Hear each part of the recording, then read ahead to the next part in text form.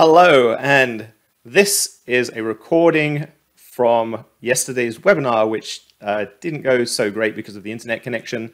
So I thought I would just go through quickly the slides and the screenshots and the information that I had yesterday and actually record it and then upload it so people who were unable to see yesterday due to the technical issues can see all the information. So let's go ahead with this.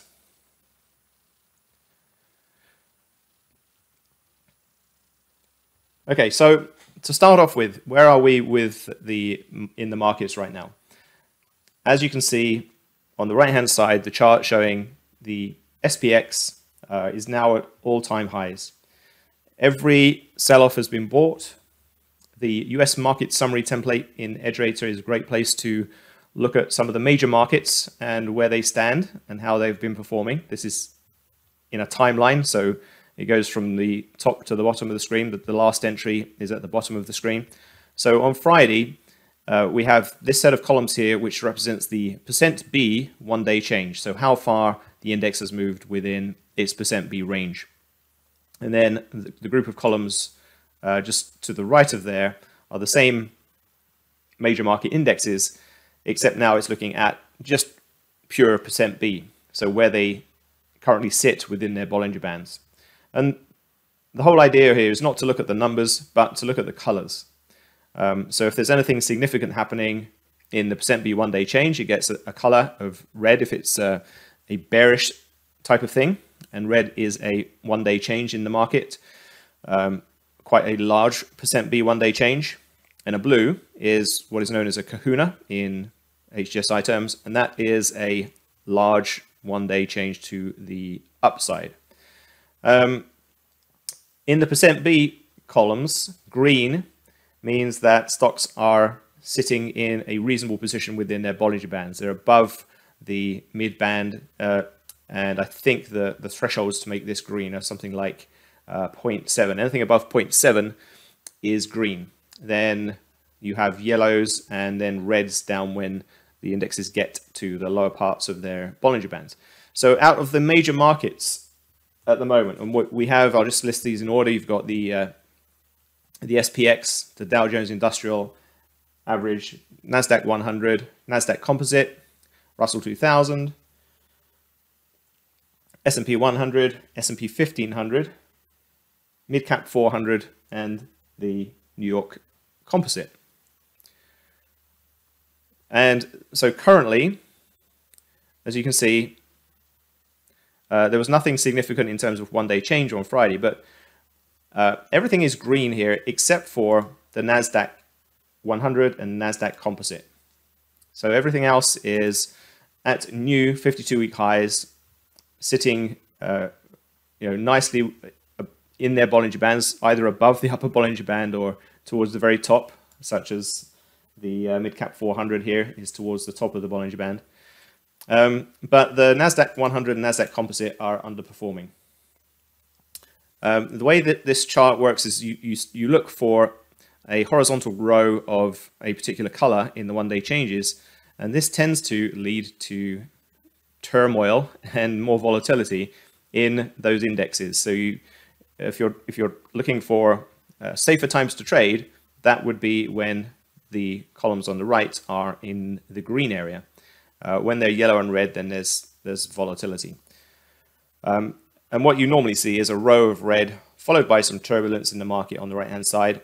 And then the all clear is normally given by a row of blue or a couple of rows of blue.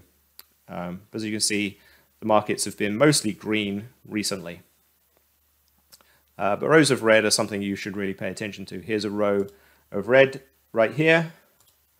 And in this particular case, nothing really came of that, but that's a warning sign. And you might look at that and say, well, that was a great time to buy, and potentially, I mean, obviously in hindsight, that's true. This is really designed to help you pay attention to criteria that could potentially be bad. So here's a situation where there was a row of red, and that led to more volatility in the markets. And it didn't actually turn green until you had this almost complete row of blue here, and that occurred right about here. You had a few days of green, and then you went yellow over here, and then you went back red over here.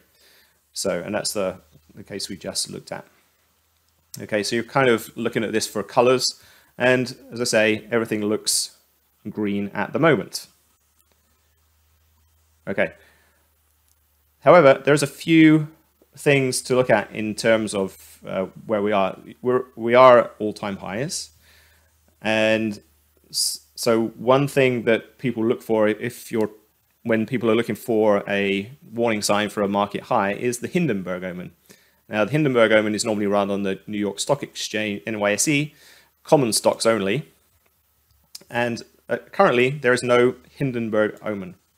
If we go back to the last time there was a Hindenburg omen, and if I'm scrolling up through my list of rows here showing the Hindenburg omens, the last one occurred right here. You see this row says Hindi. That was 4 of the 4 criteria for a Hindenburg omen were true. And if I select the, first off, let me just change this over to New York Hindenburg, there we go, which also includes SPY, and that's important as you'll see here, because what I'll do is I'll go over to the SPY column, click on SPY, and now you can see the point on the chart where this Hindenburg omen was last fired, quite a prescient moment. They're not all like that, of course, and you normally expect to see, or before a market top, you tend to see clusters of Hindenburg omens. A solitary Hindenburg omen is, not normally something you should necessarily be worried about, although it is a warning. Sit up and pay attention. But there were several Hindenburg omens before that top one. So we had one at this level here. There was another one right here, another one right here, and then we had that final one just over here. So currently no Hindenburg omen, but the 4 criteria for a Hindenburg omen are, and we only have one of the 4 are currently true. The 4 criteria are rising moving average, that is currently true. The new highs and new lows have both got to be greater than 2.2%. That is not true. New highs are currently quite high, with 20% of the stocks have got new 52-week highs. New lows, there's a very small percentage at new lows, so that doesn't fire the condition. The McClellan oscillator is not less than 0, and that measures advancing and declining issues, and it's currently at 24. And then new highs have got to be less than or equal to 2 times new lows. That condition is not true either. So no signs of a Hindenburg omen at the moment. Hindenburg omen's claim to fame is that there's never been a market crash without a Hindenburg omen firing. However, there are some firings of the Hindenburg omen that don't lead to market sell-offs. So, having said that, I then thought it would be interesting to see there's a couple of templates in EdgeRater to do with new highs and new lows. So I decided to run that on the S&P 500, and running on the S&P 500, here's the result. Let me go over to the 252-day column. So this is where I can see what stocks are making new highs over the 252 bar, which is a 1-year trading period.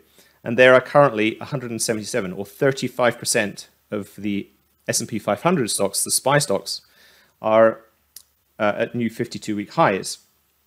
So I wondered if that is actually a high number. Comparatively, it sounds quite high. So over a third of stocks are at new 52-week highs.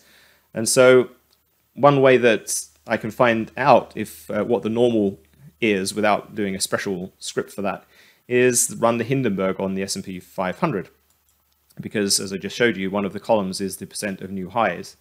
And here you can see we have today, which is 35% of those stocks are at new highs. Now, if I sort by new highs, you can see that today's value, or Friday's value, is 35.2. There are only 3 times in the last 10 years when it's been higher than 35%. There was a 36% time when 36% of stocks were at new 52-week highs. That occurred right here.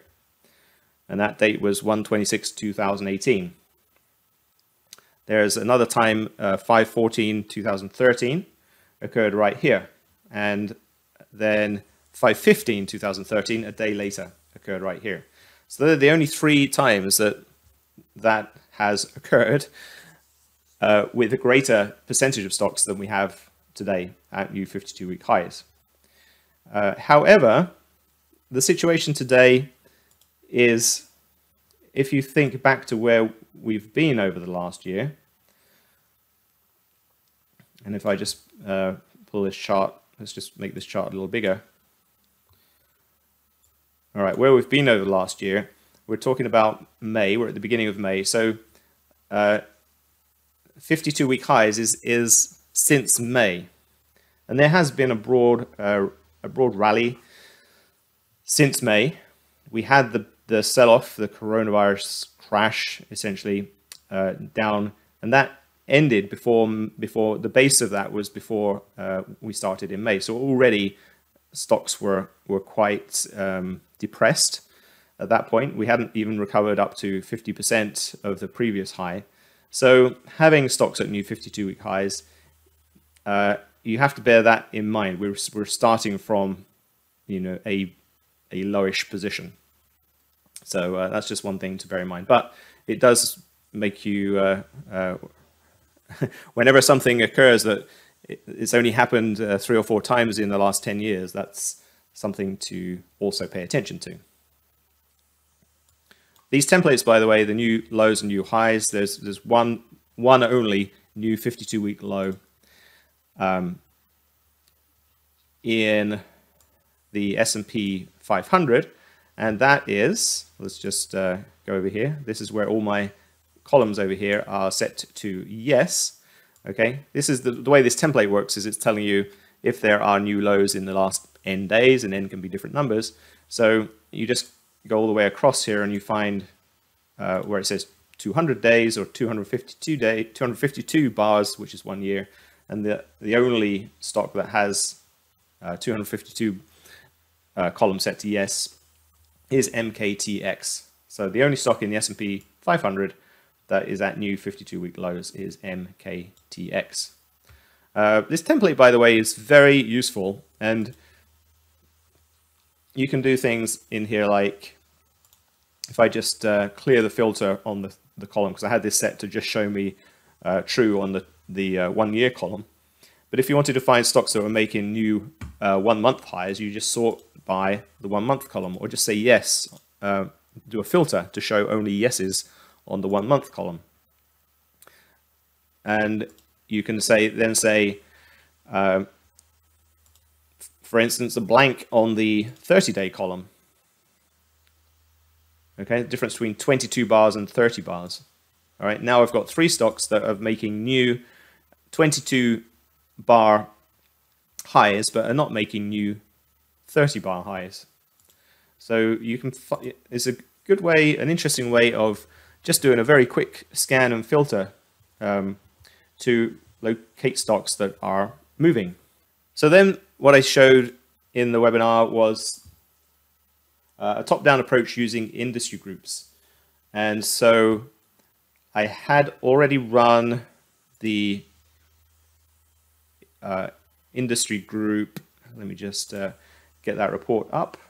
So it's the good, bad, ugly report on industry groups, and looking at, I wanted to find out which industry groups have been moving last week. So I just do a quick sort by week to date. So the different periods that you can find in here for percentage return are the 1 day period, the week to date, month to date, year to date, and then you've got all other variations too, like the prior day, or 2 days ago, or 3 days ago. That's your 1 day move. And then prior weeks, 1 week ago, 2 weeks ago, 3 weeks ago. And so just in one row, you have quite a nice set of information that you can sort and filter and find the industry groups of interest. So just going down through the list here, we see that mining services, and when I'm looking at industry groups on the chart, I want to see a line because we only have the close price. We don't have an open, high, low, and close, just close for industry groups. So we can see where mining services is. The highlight saying observing is common in Edgerator reports because often you can run a report which refers to prior days, and so the highlight points out the day or the bar that is being referred to in the spreadsheet when you click on a particular cell. So if that gets in the way, you can just turn that off. In this template now we know we're looking at the very last bar. Okay, so we've got sporting goods, metalwork and machinery, base metals, metal service center and other wholesalers, personal care services, and steel raw material suppliers. So that had a good week, but you can see on this chart that it's been on fire recently. Steel and raw materials, steel producers, the same, and so on. So one thing that's useful here is to go in and see the components of these industry groups. And so I have the warehouse, it's called the warehouse report that I generate, and I might have to just open that up. I will have to open that up. That exists in my Edgerator folder under HDSI warehouse archive, and then I've got an archive for, I'll sort this by date. Go to the very top of the list, 5721. So that's the warehouse all securities that I ran on Friday. I'll just put that on the bottom of the screen. And these reports are linked together, magically linked together. It's automatic. In Edgerator, you don't have to do anything special here. So now whenever I click on a industry group in the top area, so whatever template you've run on those industry groups, this warehouse report is sensitive to the industry group and then filters down to the stocks that are in the industry group. So I can see, and what I'll do here, because we've got taken up a bit too much real estate here, is I will click on this one, unfreeze it, so we can come up to just show there, and then maybe I'll freeze panes there. So freeze panes is a feature in Excel spreadsheets, but it's also carried over into the spreadsheet viewer in Edgerator. And so now, as we go down through, we can see mining services, there's only 2 companies there. When I'm looking at an individual company, then I'll use a chart for with candlesticks, or whatever you prefer, OHLC, or a couple of other you can use as well. HLC, OHLC is a good one. And candlesticks. So here you can see that you've got these 2 stocks which have helped to push mining services to be the best performer of the week, but there's only 2 stocks. So obviously, if they've done well, then that's going to push the group higher. Whereas some of the groups that have got more components, it's harder for them to make the top of the list. So the fact that you've got things like base metals, which has got quite a few, and I haven't counted these, but it looks like roughly 20 or so issues in the base metals group. The fact that that's made it into the top for the week at 12% is quite significant. And if we look at the line chart here, this is again is the base metals industry group and how that looks. Okay, how that's been performing over time. So it's had a bit of a breakout, this industry group. Been on a tear and had a great week. So the components of the group are Alcoa. I'll switch back over to candlestick chart. Cameco, Century Aluminum, OnCall Wire. You can see all of these are really doing really well. Well, not all of them. You get to something like Northern Dynasty, not doing so great. But Southern Copper, TGB, Trilogy Metals, URG, Uranium. So lots of movement in these base metals. And what you can do, just as kind of an extra little bit of information, is you could just highlight all of these stocks here, all of the symbols, and just say, create a symbol list from those symbols and give it a name. You can call it whatever you want, but when you save this, you'll save it as something. I'll call it base metals. I already have one called base metals because I've done this before. Okay, and then you'll just do an update to get updated data from whatever data provider the list is associated with. In my case, it's HDSI, but you could associate it with EdgeRater. And then you could come back over to the template area and you could run the good, bad, ugly. We'll just find that under hot topics or in favorites. I have it in my favorites. So that's the good, bad, ugly report. I'll run it on the base metals group. And here you can see exactly there are 20. That was a guess before. And so here we have good, bad, ugly run on those just base metals. I'll sort it by week to date. And you can see that out of the 20, 17 have been positive for the week. And here are the 3 that underperformed and actually were negative for the week. Okay, but the rest were positive, and the best performer in the base metals was HBM, Hudbay Minerals. It's had quite a stellar move here with these 3 solid green candles with gaps every day. So that's always interesting to know, and a good way to find out using the good, bad, ugly report on industry groups. Now, in order to get the industry groups, I'm using a connection to HDSI that provides industry grouping information and data. So, and that's if you go to HDSI High Growth Stock Investor website, you'll be able to find out how to use that data. Okay, so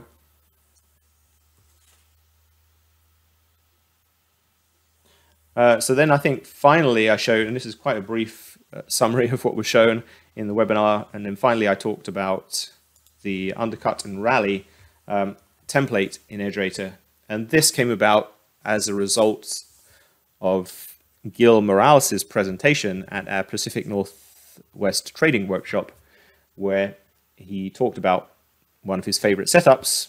It's called one of his ugly duckling setups, the undercut and rally. And that presentation is available on YouTube right now. If you just search on YouTube for undercut and rally, and you'll find Gil's presentation at the Pacific Northwest Trading Workshop. Take a look at that because he goes into detail and with a lot of examples of undercut and rally.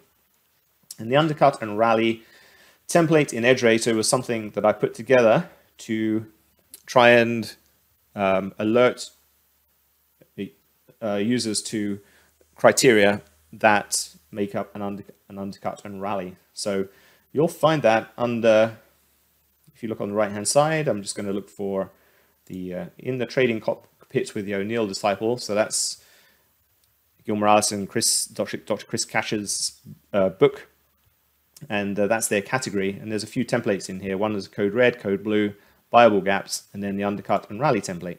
So I'm just going to run undercut and rally on, let's just run that on the list of stocks with that have weekly options because they're very liquid.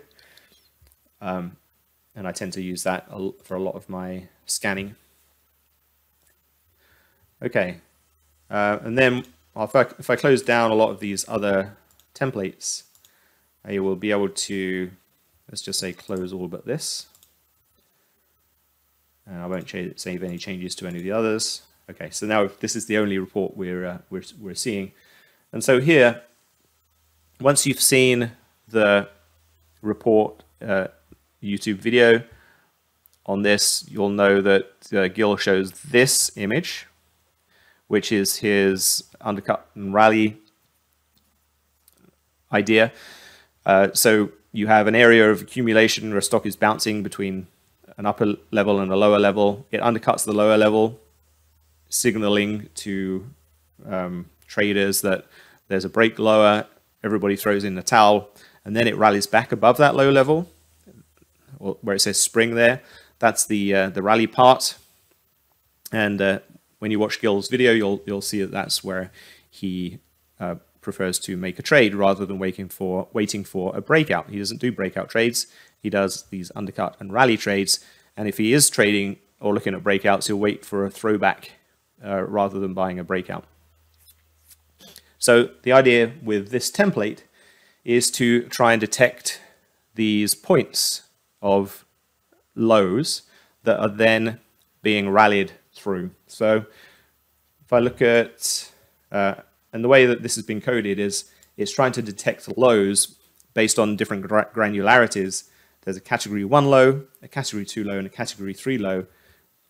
And actually it tells you what they are in the template description. Category 1 is a low that's seen a subsequent move up greater than 1%.